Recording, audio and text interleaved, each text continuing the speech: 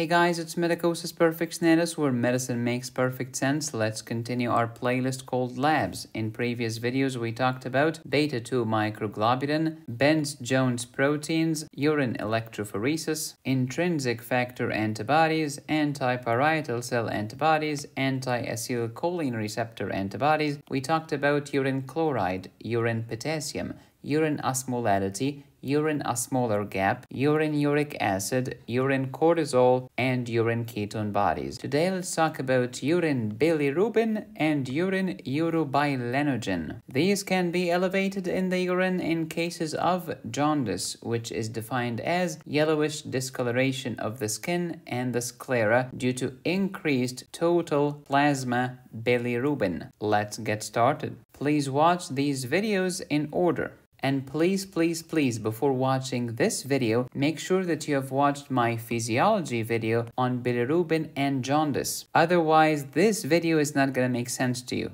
What does bilirubin mean? Bili means in the bile. Rubra means red, because we're referring to the red blood cell, because bilirubin is that waste product that you get when you break down your red blood cells after they have finished their lifespan. And if it ends in IN, it means it's either protein or protein related for the most part. Quick review of the anatomy. Here we have the liver, 2 anatomical lobes, and then you have right hepatic duct, left hepatic duct. They join together to give me common bile duct. Then the common bile duct will join the cystic duct of the cholecyst or the gallbladder, and together they make CBD. Not the Joe Rogan one. I am referring here to the common bile duct. The common bile duct will join the main pancreatic duct, and they will open together in the posteromedial aspect of the second part of the duodenum of the intestine of your gastrointestinal tract. Your liver makes the good stuff and the bad stuff. What's the good stuff? Bile acids and bile salts. Why are they good? They help me absorb lipids in the intestine. How about the bad stuff? I mean the waste. This is the bilirubin. This is the waste product that you get when you break down your red blood cells. So the bile contains the good and the bad. It contains the bile acids, bile salts, and contains the bad, such as conjugate bilirubin, and it contains other stuff. We have talked about these in detail in my physiology playlist and in my video titled Cholecystitis. Both the good stuff and the bad stuff is in the bile. Another function of the liver is metabolism. Metabolism is the same thing as biotransformation. You're transforming something from one form to another, usually from something that is less water soluble, i.e. more lipid soluble, i.e. non-polar, into something more polar, more water soluble. Why? So that I can send it to the kidney to be excreted in the kidney, because if something is non-polar, it's very hard for it to get excreted in the kidney. So the whole purpose of metabolism is to convert something from less water soluble into more water soluble. And if you have downloaded my general pharmacology course on my website medicosisperfectgenetics.com, you will recall that pharmacokinetics deals with absorption, distribution, metabolism, elimination. The metabolism part consists of phase 1 and phase 2. Phase 1 is modification, phase 2 is conjugation. What is modification or phase 1? It is oxidation, reduction, hydrolysis. What is phase 2? It is conjugation. Conjugation could be one of many things, including glucouronidation. Key enzyme glucouronidyl transferase. Example, bile acids, when you conjugate them, what does conjugation mean? Join them with something else. They become bile salts. When you conjugate bilirubin, it becomes conjugated bilirubin. Why do you conjugate? To make it more water soluble. What is bilirubin? Bilirubin is the waste. It's the end product of breaking down the red blood cells after the lifespan. When you break down red blood cells, what do you get? Whatever was inside. Hemoglobin. Hemoglobin is made of what?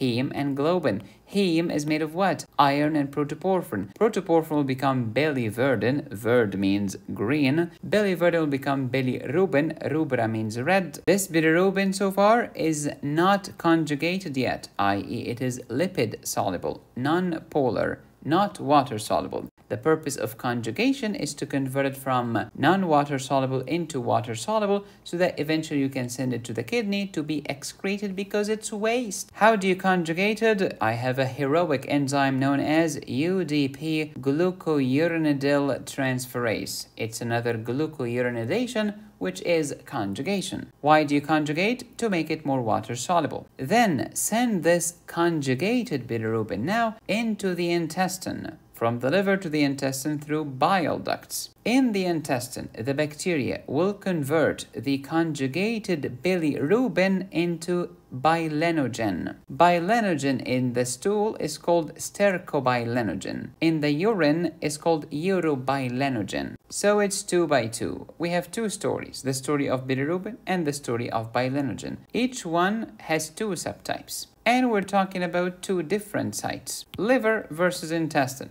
Tell me about bilirubin. Bilirubin could be unconjugated or conjugated, heme bilirubin or cholebilirubin, bilirubin in the blood or bilirubin from the liver, lipid soluble, water soluble. Indirect Vandenberg test versus direct Vandenberg test. How did we go from here to here? It was the conjugation in the liver. Next, the liver will send that cholebilirubin, i.e. the conjugated bilirubin, I mean the direct bilirubin, I was referring to the water-soluble bilirubin, from the liver to the intestine. The bacteria in the intestine will convert the bilirubin into bilinogen. In the stool, stercobilinogen. In the urine, urobilinogen. So what if we measure bilirubin in the serum? You can measure the total bilirubin, you can measure the unconjugated bilirubin, you can measure the conjugated bilirubin. The total is the sum of both unconjugated and conjugated. Whenever there is elevated level of conjugate bilirubin, there will be elevated level of bile salts. You know why? Who made both? The liver. The conjugated bilirubin manifests clinically as a Coca-Cola colored urine, dark red. Bile salts manifest clinically as itching and bradycardia. When I have too much bilirubin in the blood, whether it's direct or indirect, I get jaundice, which is yellowish discoloration of skin and sclera. Here's the definition of jaundice. Yellowish discoloration of skin, mucous membrane, and sclera of your eye. Why?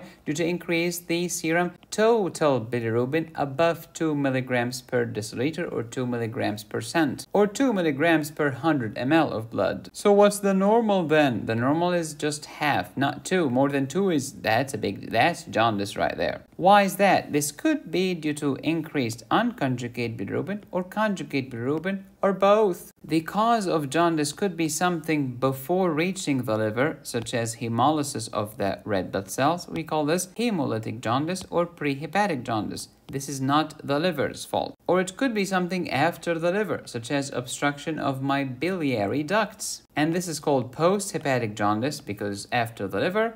And since we have an obstruction, you can call it obstructive jaundice. Or the problem could be inside the liver. You can call it hepatic jaundice or hepatocellular jaundice. Example here is hemolysis, any cause of hemolysis. An example of the post-hepatic jaundice is obstruction, such as biliary obstruction, biliary atresia, a stone stuck in the common bile duct, etc. If the problem is in the liver, this could be hepatitis or metastasis to the liver, especially if it's extensive. If I have prehepatic jaundice, the unconjugated bilirubin is elevated because I have not reached the liver yet. If I have the obstructive jaundice, then you'll see increased conjugated bilirubin. And if the problem is in the liver, you'll see elevation of both. If you want to understand why in great detail, please refer to my physiology video titled Bilirubin and Jaundice. And here is a lovely comparison among the 3 types of jaundice. I've talked about it in detail in my physiology video. Please pause and review. What makes the color of the urine Coca-Cola-like? It's the conjugated bilirubin,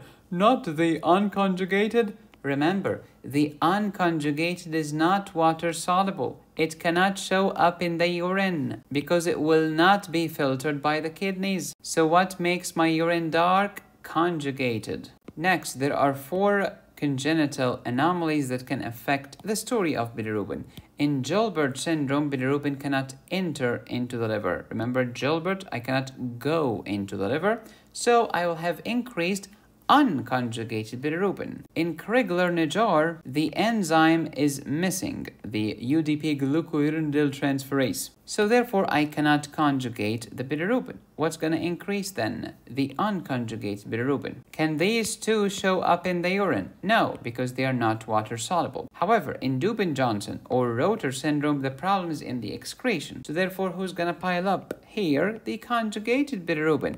Can this show up in the urine? Yes, because the conjugated bilirubin is water soluble. Now to the most important slide of the video, urine bilirubin and urine urobilinogen. Normally, there should be no urine bilirubin in your urine. As for the urine urobilinogen, it should be between 0.01 and 1 Ehrlich unit per ml of urine. And since the unconjugated bilirubin is lipid soluble, you will not see it in the urine. As for the conjugated bilirubin, this is the one that you can see in the urine. Again, this will be not a normal finding. It will be a pathology. The pathology could be because of hepatic jaundice or most commonly post-hepatic jaundice. Hepatic jaundice will be a problem in the liver, hepatitis or metastasis to the liver, especially if it's extensive. Post-hepatic or obstructive jaundice could be caused by cholestasis, gallstones stuck in the common bile duct, such as in choledocholithiasis or ascending cholangitis. However, cholecystitis is a problem in the gallbladder, which does not cause jaundice because it does not obstruct the path between the liver and the intestine. Also, biliary duct ectasia or biliary duct obstruction will obstruct the flow and cause increased conjugated bilirubin in the urine, because all of this conjugated bilirubin will leak to the blood and will show up in the urine because it's water soluble. Now let's talk about urobilinogen in the urine. For urobilinogen to exist, it has to be converted from conjugate bilirubin into urobilinogen in the gut, which means if there is an obstruction between the liver and the gut, urobilinogen will be lower than expected, such as in obstructive jaundice, bile duct obstruction or cholestasis, or a stone stuck here. But if I have prehepatic jaundice, I'll have tons of unconjugated bilirubin. This does not show up in the urine. But then the liver will work hard, try to conjugate all of this, and if the path is wide open, all of this conjugated bilirubin will end up in the intestine. It will be converted into urobilinogen, and you will see more urobilinogen in the urine, such as any cause of hemolysis, hemolytic anemia, drug-induced hemolysis, hematoma, or severe ecchymoses. All of these can lead to red blood cell breakdown. When they break down, they make bilirubin. Bilirubin will later be conjugated and will become urobilinogen in the gut. If you want to learn more about liver diseases during pregnancy, such as cholestasis of pregnancy or acute fatty liver of pregnancy, download my OBGYN High Yields course at medicosisperfectionalis.com. To learn about the difference between cholecystitis, acalculous cholecystitis, choledocholithiasis, ascending cholangitis, biliary pancreatitis, and much more, download my Surgery High Yields course. Thank you for watching. Please subscribe, hit the bell, and click on the join button. You can support me here or here. Go to my website to download my courses. Be safe, stay happy, study hard. This is Medicosis Perfectionalis, where medicine makes perfect sense.